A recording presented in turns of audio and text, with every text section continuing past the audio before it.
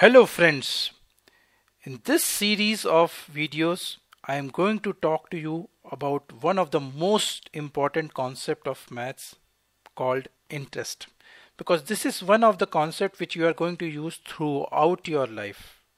Not just addition, not just subtraction, multiplication, division, fraction, but evenly interest is a concept. When you grow up, you go to any field, you are going to use it. Let's know why. Let's say Sukram is a farmer and he needs to take a loan, say for example to buy some seeds or something for his farm. He wants to take a loan, he wants to borrow money.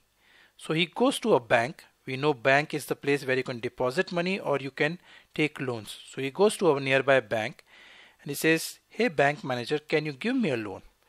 The bank manager says, "Sure, I can. How much loan you want?" He says, "I need to borrow 10,000 rupees for 1 year, which I'm going to use in my farm." So the bank manager says, "That's fine. I'll give you 10,000 rupees for 1 year, but you need to return to me 11,000 rupees after 1 year." So Sukram borrowed 10,000 rupees for 1 year from the bank, that is the loan he has taken from the bank, and he returns 11,000 rupees after 1 year to the bank. So he borrowed 10,000 rupees and he has to return 11,000 rupees to the bank. So this extra money which he paid, he's just not returning 10,000 rupees, he's returning 11,000. So the extra money which he paid is 11,000 minus 10,000, which is 1,000 rupees he paid extra to the bank. So this is interest. So interest is the extra money paid by the Sukram for the loan he took from the bank. Right? If he takes 10,000 rupees, returns 10,000 rupees, then how is bank going to run, right? Bank also needs some money to keep running, to pay to his salaries for his people, office, etc. Right? So this is what is the interest which bank charged to Sukram when it gave the loan for 10,000 rupees. And Sukram paid 11,000 rupees, so 1,000 rupees extra bank got. Let's take a reverse case. This is a case of making deposit. Sukram had good crop this year, so he decided to put his surplus money into the bank. So he goes to the bank and he tells to the branch manager, "I am going to do a fixed deposit of 10,000 rupees for a period of 1 year. This 10,000 rupees I am having extra this time. I want to keep it. What can you give me back after 1 year?" So the bank manager says, "That's fine. I'm going to use this 10,000 rupees to give loans to other people." So he returns, says, "I will return you 10,800 rupees after 1 year."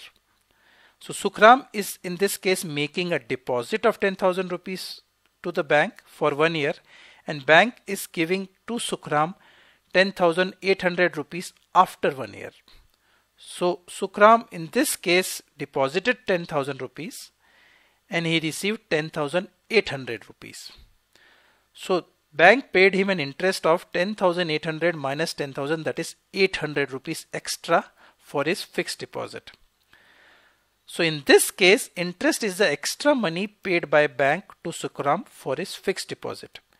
The first case was where Sukram took a loan of 10,000 and then he returned 11,000.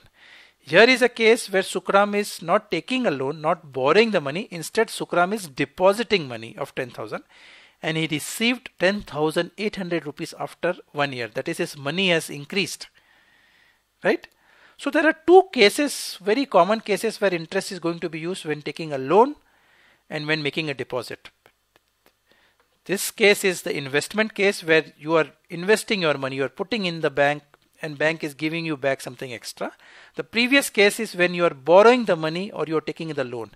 And this is what you are going to do throughout your life. No matter where you go, you run your business, you go for job, you are going to take loans like house loan, and you are going to make fixed deposits or investment, right? So you need to understand the concept of interest very nicely. You must be wondering why there was a difference in the interest amount I took. When Sukram borrowed 10,000 rupees from the bank as loan, he paid 1,000 rupees extra to bank as the interest after 1 year. And vice versa, you saw when Sukram deposited 10,000 rupees into the bank, he received 800 rupees from bank as the interest, not 1000 rupees. Why is that difference? That is what is really the earning of the bank, right? The way bank works is it takes money from the deposits and then it gives as loan to other people. So what is happening is somebody has made a deposit of 10,000 rupees. Bank might give a loan of 10,000 to somebody else, right? So bank is basically taking this 1000 rupees extra received when somebody returns the loan, and same way it gives 200 rupees it keeps for itself and 800 it gives to the person who deposited the money. If it was equal value, then how is bank going to work?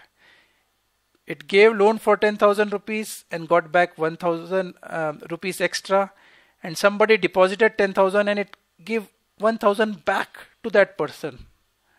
Then how is bank going to earn, right? So that is why the rate of deposit is less than what you get as rate of loan.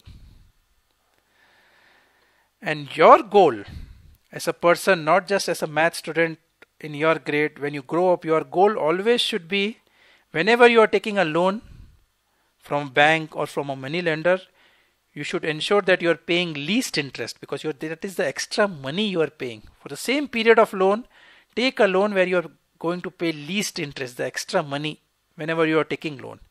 And whenever you are depositing the money into bank or anywhere else, you should ensure you are getting most amount for the same period. So always remember, interest is great when you're depositing money. Try to see you can get more and more money back so that your investment is increasing. But if you're taking a loan, try to take the loan with least interest which you need to pay. That's the extra money going out from your pocket. So that's all in this lesson, children. Think through about it. Just not apply the formula. This is a very important concept. Learn it. This will be very helpful for your life. Bye-bye.